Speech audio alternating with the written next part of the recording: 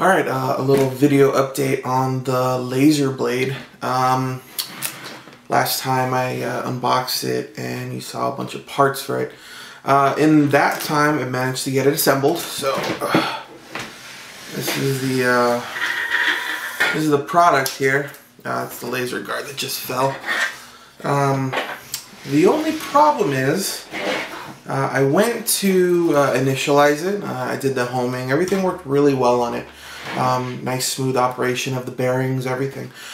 The only issue I had was with the laser itself. I couldn't get it focused. Not only that, it doesn't seem to be powering on. I thought maybe it was a connection issue. I checked the connectors, I checked the board. You know, the laser is actually wired internally, so I couldn't see it well enough. Couldn't get it to initialize. Couldn't get it to enable with the laser guard or without. So contacted Darkly Labs, let them know of my issue, and it looks like I might have a faulty laser unit. Now, they said out of the 500 or so or more that they shipped, this is the first one with a laser issue. I find that very hard to believe. Especially, you know, with that kind of, you know, ratio of faulty units. I do, however, have some issue with that, only because I did see that the board itself, the Arduino board that they're using, was quality controlled.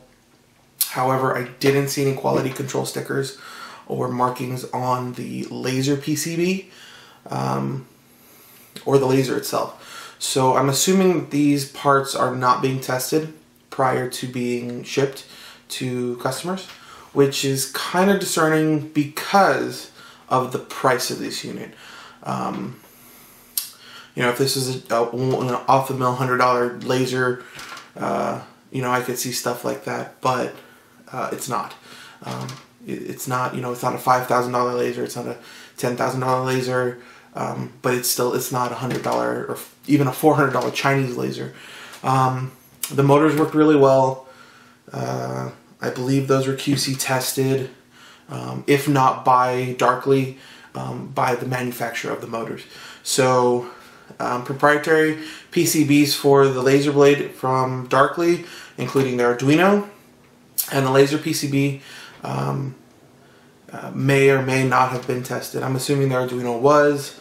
I did see a quality control sticker on it, but you know, it is, for me, yeah, working in the electronics industry, it's kind of unfortunate to see stuff like that.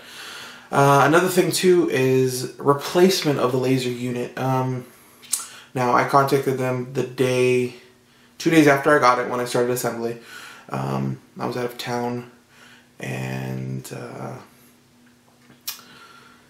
I contacted them via their forum, which is, you know, open to all laser blade owners, and they contact me via Messenger. Another issue I have is the fact that I had to actually buy the new laser unit. Not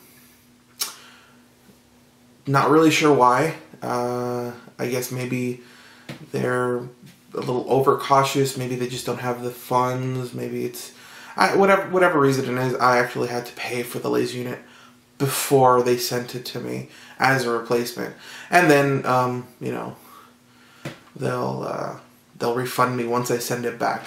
I have two issues with that. One, the upfront cost. It's not inexpensive to buy the laser unit if there's an issue. And two, I'm out the initial money that I paid for the unit, including the shipping, because they haven't refunded that either. And I'm not going to get refunded the cost of my shipping to Australia. Now, I'm in the United States, Southern California, so getting it back to Australia isn't going to be the cheapest. So, initial cost of the unit, I got the bigger A4.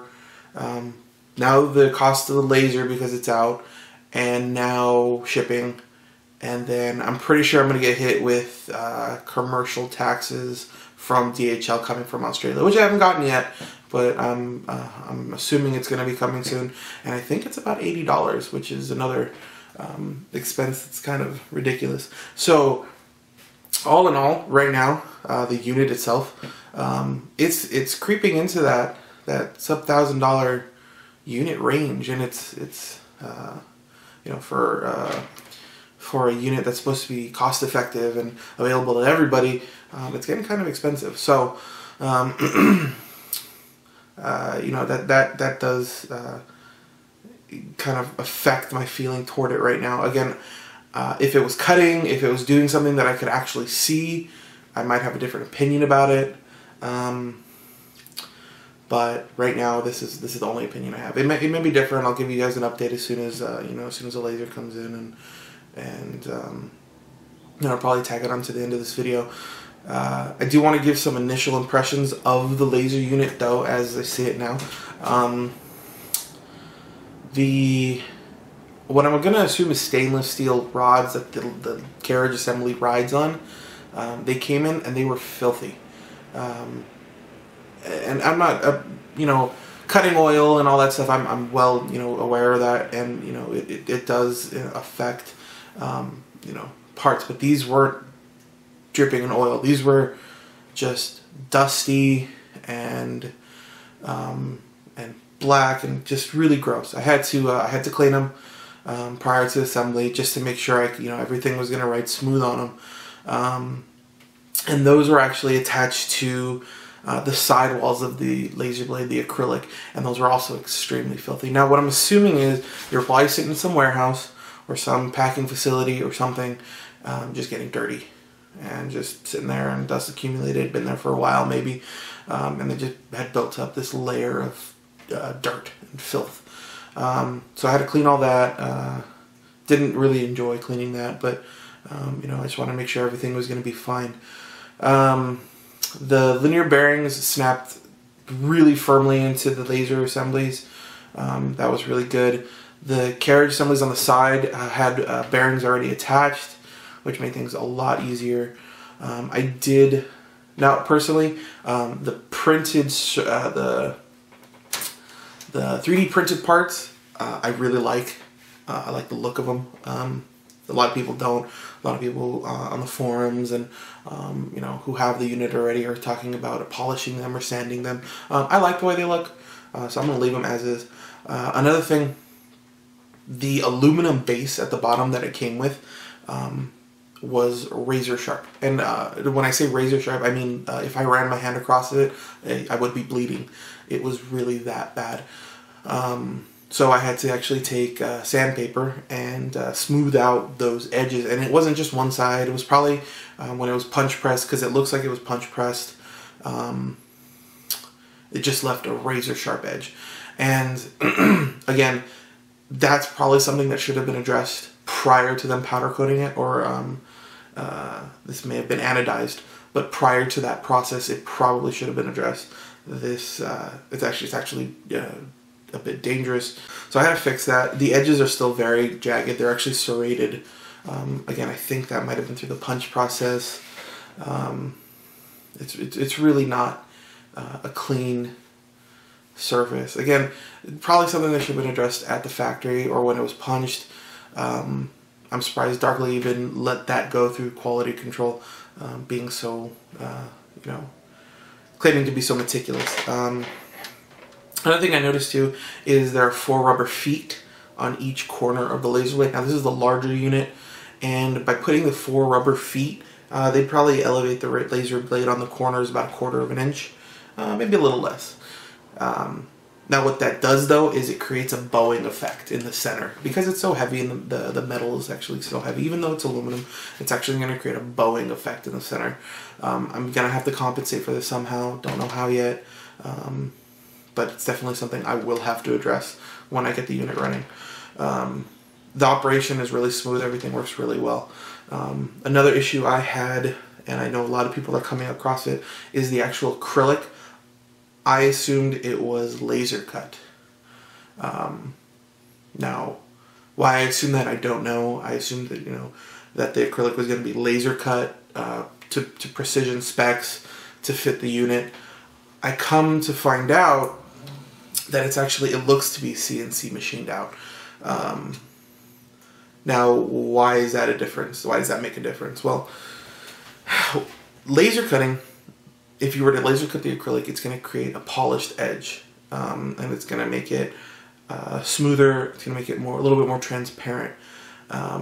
This CNC cutting process, what it did is it created a kind of a frosted edge, which is, again, not an issue, but it also created a very sharp 90-degree angle on the edges, which in turn make them razor sharp. I wish I had more to give you on the Emblaser. My initial impressions on it, I couldn't cut anything, I couldn't run any programs, so I'm just going off what I saw.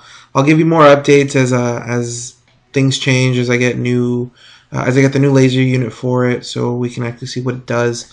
It can run programs. I was able to home it, so this is a functioning unit minus the laser itself. So hopefully by next week I'll have the laser in place and we can do some real tests on it. But until then, I'm just going off what I've seen, and so far I'm really not 100% convinced or impressed. Again, haven't been able to cut anything, so just going off what I've been able to see, put together, handle, and this is just my initial impression. So hopefully things will change next week when things come back. Hopefully Darkly gets on the replacement quickly and the refund quickly, and we'll go from there. So stay tuned, subscribe to my channel to see part 2 of this thing hopefully working, cutting something. Alright, have a great one. Bye.